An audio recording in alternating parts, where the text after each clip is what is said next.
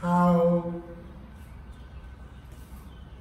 conscious are we of the temptation of relishing in hobnobbing with government and its agencies?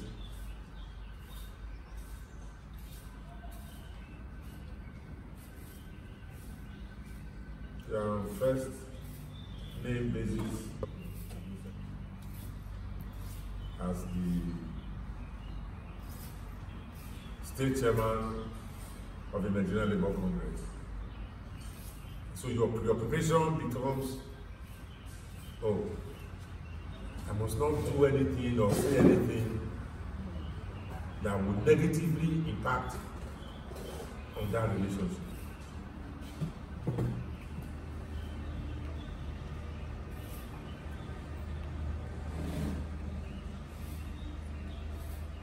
To what extent are we keeping in view the other half of our responsibility? I think we have already acknowledged that we are also supposed to carry the concerns, the culture, the aspirations, the desires of the mass to government, which on account of bureaucracy may not be prompt enough to deal with these issues. By the time you substitute yourself for the mass of the people, you're not hearing from them, you're not holding meetings with them. You assume you know what they want and what they say.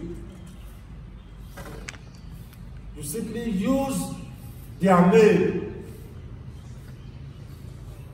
to create assets for yourself to hobnob with government and its agencies.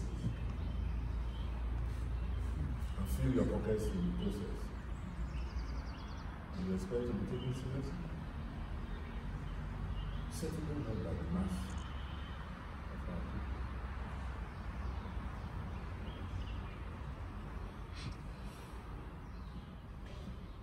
So when our president talked about nationwide spread,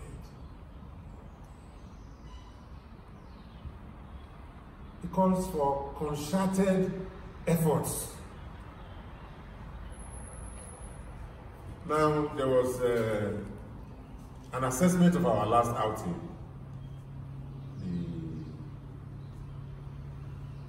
the National Day of Action Against Insecurity. Part of the critique of that outing was that it was more of a foisting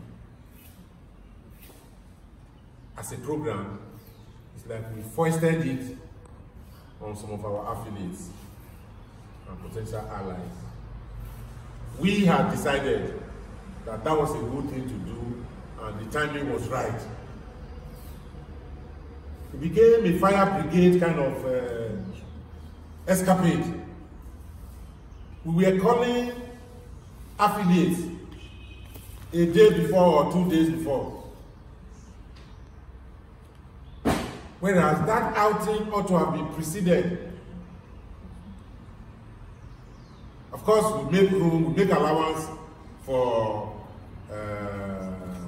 emergencies. There can be developments in the country that demand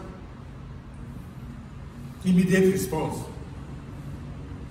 But our ability to summon our affiliates and our members at the moment's notice and expect good enough response from them is a function of the extent to which this painstaking work and clarification of the issues and mutual strengthening of each other had been the case on an ongoing basis.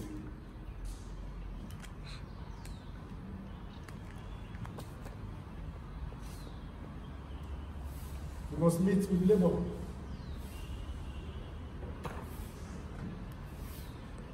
The executive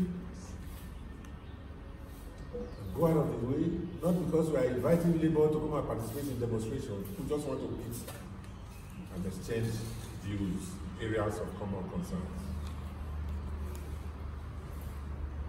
We must meet with professional groups.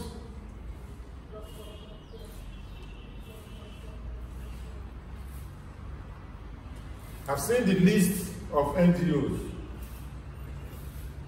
that are conferencing together in CONGOS. There are those whose sphere of work touch on the medical profession. We must organize meetings with the NMA, with the pharmacists, with the nurses, even while we are bringing out how their services relate to our own special area of interest as an NGO. So that bonding, that building of mutual confidence is on an ongoing basis. It is that provides room for joint work and collaboration. Even in attending meetings and organizing educational programs and protest marches.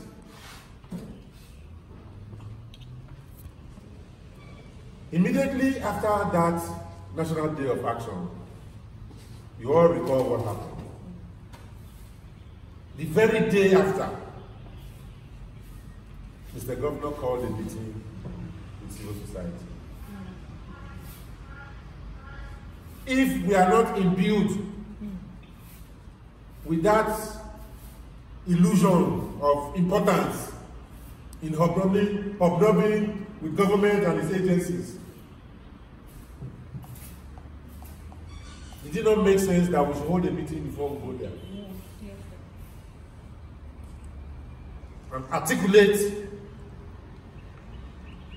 our position on issues we consider important for the moment. I understand Mr. Governor called for that. Of course, we were not in a position to immediately answer him. And I don't even think a meeting has been held since then to respond to that.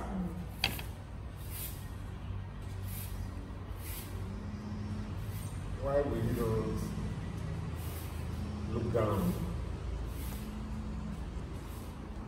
on civil society and make caustic remarks?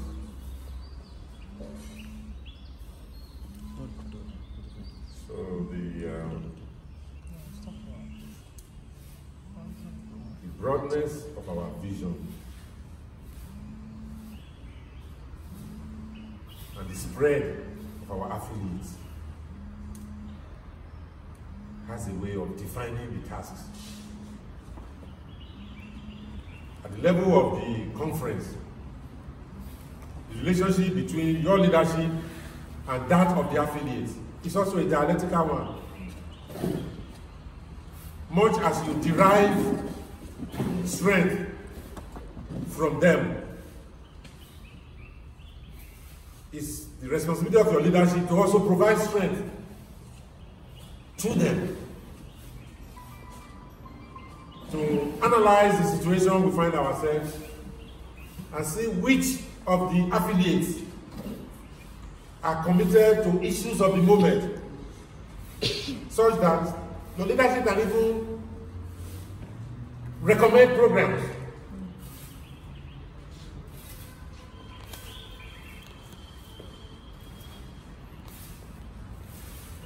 I would,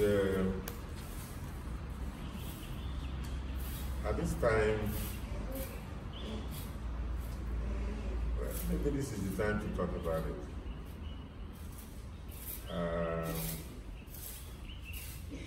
I'm using this occasion to make a call for a Nigerian charter for popular participation in governance. Nigerian charter for popular participation in governance. It's a concept that I'm very passionate about. It derives Nigerian charter for popular participation. It derives from a critical assessment of the challenges confronting Nigeria right now. I don't think it's an overstatement to say that what we are witnessing in Nigeria right now is mediocrity rule. Mediocrity rule. Where the Attorney General of the Federation is comparing cows and spare parts. The President says, go and dig up those gazettes of 1961 and 1962 that created cattle grazing. Anybody who has built on it. It's the Attorney General of the Federation. Where are the gazettes now? Don't lose.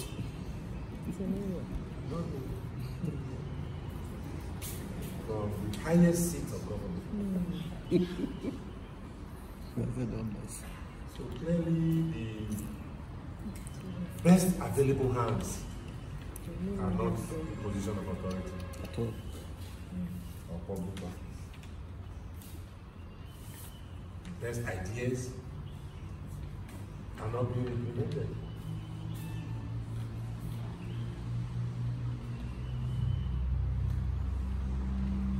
Some of the reasons for this are not too far-fetched. There are imperfections in the electoral politics of Nigeria, monetized politics of inducement. You buy cheap clothes and shoes, bags of rice, nylon bags of onions, 3,000 naira. Palliative. Godfatherism, which breeds opportunism. Pow! Chair.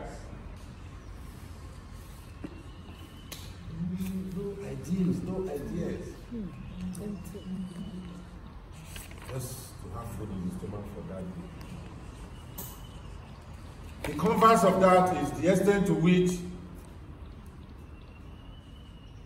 apathy to this whole process, we are talking about that earlier. Politics is a dirty game.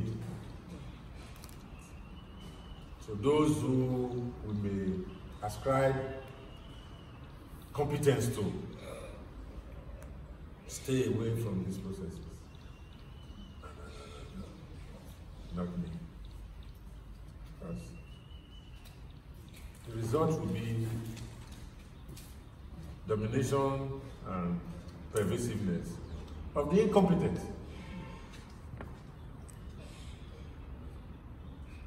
Ordinary water for man picking to drink.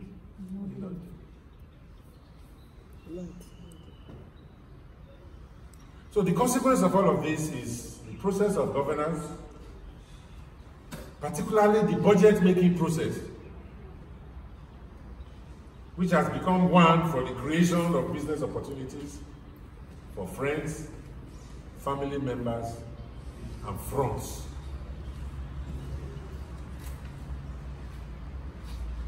Half-baked, ill-thought-out ideas, white elephant projects are conceived and adopted for implementation without scrutiny at astronomical prices and costs. And these have little or no impact on the standard of living of the vast majority of the Nigerian people. The slogan is, the bigger the project, the bigger the loot. So we are not surprised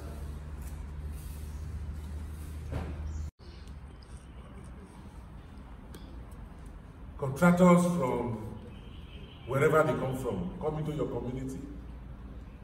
They put big signboards, they bring a few equipment. They look like Lukman. I don't want to call you zombie. Before you know it, they come and start removing their equipment. They leave the signboard there.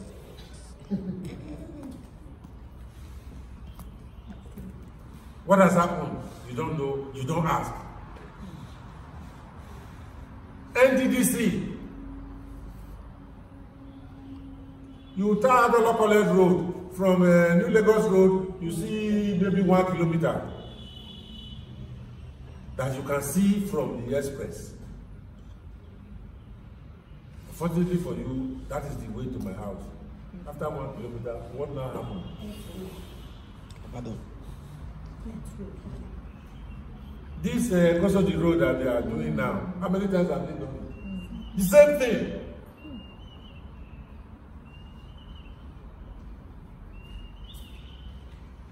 The non-justiciable provisions of Chapter 2 of the Constitution of 1999 is amended in some of its sections have made provision for popular participation in governance. Similarly, since I think 1990, Nigeria has been a signatory to the African Charter on Popular Participation in Transformation and Development. These are documents that you as a conference of NGOs must be very familiar with. African Charter on Popular Participation in Transformation and Development. A step in the right direction would be to engage the National Assembly to enact a law to domesticate the enforcement of this charter in Nigeria, to create avenues for popular input into the process of formulation, implementation and review of all policies, programs and projects in the public realm in Nigeria. That's democracy.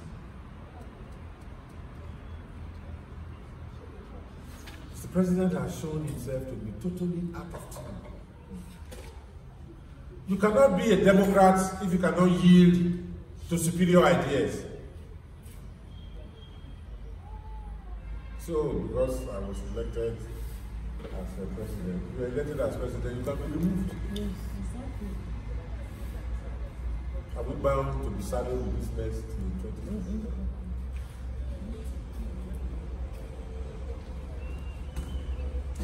This is the only way to deal with this mediocrity rule at the expense of the lives and hopes and aspirations. NGOs in Nigeria have an all-important role to play in this engagement. I have looked at the African Charter. It needs to be worked on to domesticate and bring out the salient points which we are calling for to be enacted as a law in Nigerian Charter for Popular Participation. So, whether it is security, all policies, all programs, all projects, right now, the Academy of Sciences, our professors, their talents are not being put to use.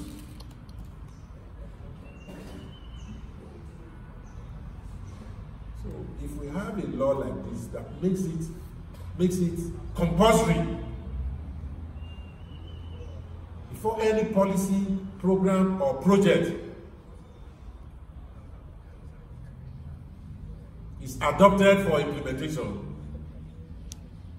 Of course, we know that in the legislative process, they used to have public hearings. Although not a lot of our people take advantage of that opportunity. But we want to extend that now to the executive arm. Everyone by zero or DBA. That is the pain of development in our country. The executive arm conceits of an idea, doesn't allow for any critical assessment, it starts to implement. That's how they turn each other into billionaires overnight. Over projects that right from inception, they don't expect or even wish to implement. Designed to fail. Now, if you take a look at the Fiscal Responsibility Bill, which had been an attempt to address some of these issues, it doesn't go quite far enough. Because in that Fiscal Responsibility Act, Section 48 only calls for publication and full disclosure. But that is after the fact. It doesn't quite address the initiation, conception, and consideration of those projects. It simply says, whatever you have spent, make it known. So we are saying that popular input should come at an earlier point in time in the process. The UN Convention Against Corruption and the African Convention Against Corruption also makes room, both make room, for participation by civil society groups. To what extent can we say EFCC and ICPC has actively gone out of their way to co-opt the participation of CSOs in this all-important fight against corruption in our country?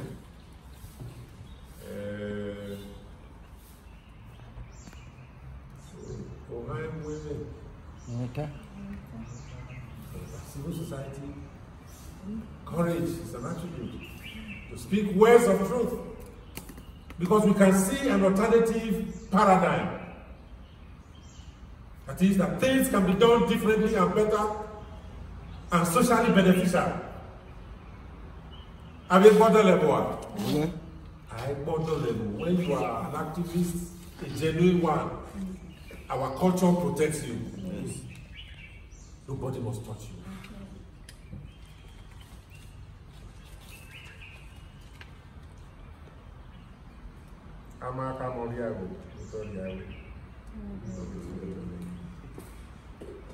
These same recyclers we talked about, they are removing manhole covers.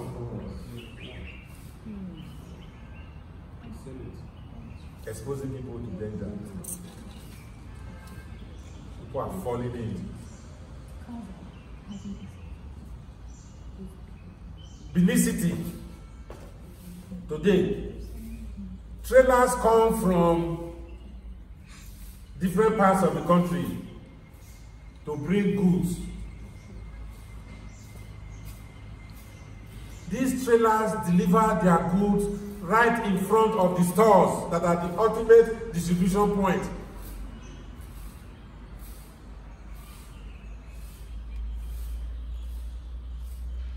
Making Mission Road right now, we have talked about there are no bus stops and going to pay people those, How can the trailer park in front of the stop? They are discharging their goods in the heart of the city.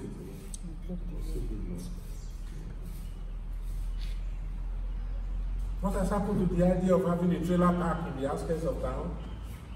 A point for transshipment.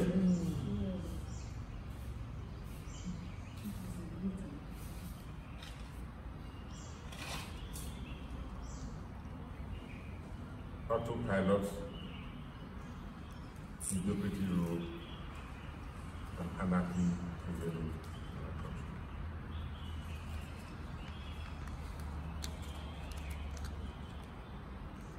Well, you just a little bit random history of NGOs. It's an independent voluntary association of people acting together for a common purpose other than achieving government office. You are not doing what you are doing, and the goal is not to occupy government house. The goal is not also to make money. So there's a certain level of altruism, deriving satisfaction from service in the community. Of course, you cannot engage in illegal or criminal activities. No NGO will say go and set a house on fire. You deal with ideas and ideals. So non-governmental organizations, as the name implies, can be traced to when governments emerged in the affairs of society. It's only when governments have come into existence that you can talk about non-governmental organizations. So it dates back to before 1848. I'm going to close on that. But formally, as far back as 1910, as many as 132 international NGOs are recorded, not only to have been in existence, but we are already cooperating with each other. At the level of the formation of the United Nations, the League of Nations in 1919, after the First World War, channels of liaison with these private organizations were created. But in 1945, at the establishment of the United Nations, relations with NGOs were strengthened, particularly as the status of ECOSOC, the Economic and Social Council, became enhanced to that of the principal organ of the UN by Article 70 and 71 of the UN Charter. Participatory roles in deliberations at the level of the UN, but without a vote, were recognized. An arrangement for consultation of NGOs was also provided for. Although it isn't until the 70s that the term NGO really gained currency. Fundamental features of the NGOs I have mentioned include independence from direct control of any government. An NGO cannot be constituted as a political party. It is non-profit making, non-violent, and cannot engage in criminal activities. I have touched on this by the presentation so far. The role of the NGO is to overcome shortcomings that governments face by being able to act more quickly as compared to government bureaucracy. They are designed to win the trust of the community,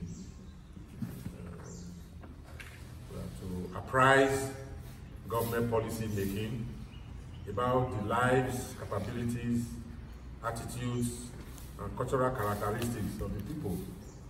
That's what we talked about. Speaking on behalf of the people with those in public office, and also taking information the other way, facilitate and bridge communication gaps between the leadership and the followership. And of course, networking with other organizations doing similar or related work is an important aspect of your work. Specifically, NGOs are charged to be spokespersons for the poor, the oppressed, the disadvantaged, to influence government policies in their favor, but to conduct research and publicize the results. I know that many of you already know that can enjoy a status with the United Nations that is consultative, particularly with the Economic and Social Council. So if your NGO does good enough work, you can enjoy a status with the United Nations that is consultative. You can have a general status or a roster status, they will list you. You can also enjoy a special consultative status if you have distinguished yourself. So, and of course, NGOs may be accredited to participate in specialized conferences where you have demonstrated competence. NGOs in Nigeria, well, civil liberties organizations, Campaign for Democracy, CDHR, CDD, Center for Democracy and Development, People's Problems and Solutions, PPS, Catholic Bishops Conference. We cannot talk about the struggle against military rule, 1984 and 1998, without this civil society group having played a pivotal role. Don't also forget that around 2007, there was a civil society coalition against third term. You remember that Obasanjo wanted to prolong his stay in government. Civil society that said no way. 2012, Nigerians united against subsidy removal. This is part of our recent history. There's also the CSOs for electoral reform that gave birth to the Justice Uwe's Electoral Reform Committee. Many members of that committee were CSO members. Of course, Bring Back Our Girls, 2014. On the other side of the divide, we have pro-government NGOs, because as these NGOs gain in respectability and influence, government also wanted to counter them. Don't forget, youth earnestly ask for Abacha. There's the one they call Stand Up Nigeria, SUN. There's the Center for Social Justice, Equity and Transparency. They also pick words like we do. You know, coalition of CSO against corrupt persons in Nigeria. All these NGOs during the Buhari regime came out to agitate for support for subsidy removal. In fact, some of them took on the Nigerian Labour Congress. Nigerians United for Progressive Change, Citizens United for Peace and Stability. These are all NGOs that were hurriedly put together to agitate on behalf of the Buhari government when there was an impasse at the National Assembly over the budget. You also recall the NSAS of 2020. There were counter-protesters that were engaged, pro-Buhari protesters, and some of them, contrary to the ethos of NGOs, employed violence. You remember that somebody was killed here in Benin who was participating in the NSAS protest. But the government encouraged or funded counter-protesters, utilized violence and killed protesters, not only in Benin, but in different parts. So we have NGOs for hire. You know, NGOs that now champion private causes, but generally they are devoid of that core value of altruism. They are doing it for profit. There's no probity. Sometimes you see them after they go and demonstrate in support of government, they start fighting themselves over how much they are supposed to have paid and what they are actually paid. There are NGOs that are imperialist agents. One person NGO for private gain, portfolio NGOs who publish glossy reports, by and large containing lies. NGOs that have no relevance for the mass of our people. So we also know that.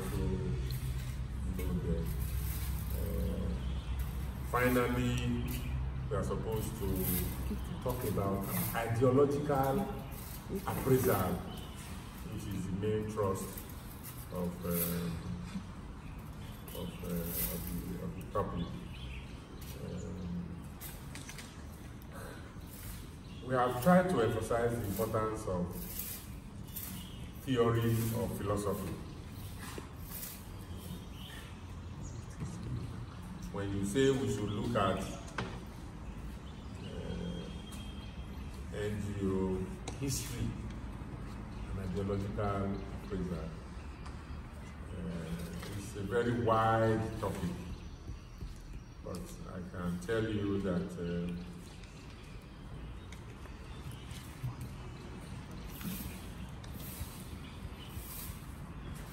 you cannot appreciate and deal with this topic without the use of the tool, the scientific tool of historical and dialectical materialism. We must recognize that we have had 5 socioeconomic formations. Socioeconomic formation is the economic base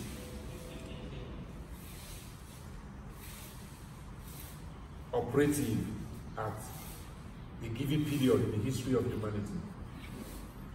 Very important that we understand this.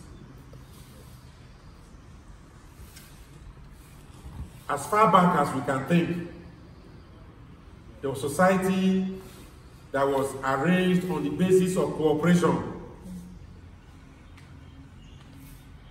When we were gathering, we are not domesticated agriculture. People were transient, harvesting ripe fruits and food items. The relationship between people in society at that time was founded on cooperation, not exploitation.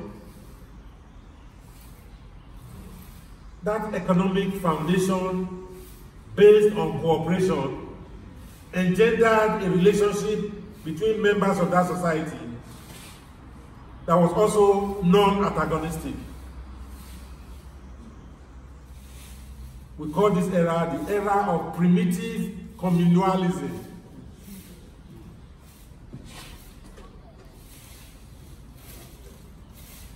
It was seen as a development of society when some members of the society enslaved others and forced them to work for them. We are talking about the socio-economic formation founded on slave labor, exploitation of slave labor. So the relationship between the slave owners and the enslaved of necessity was antagonistic.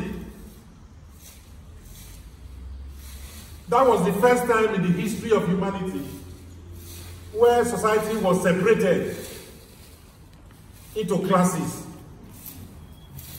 of exploiters and the exploited.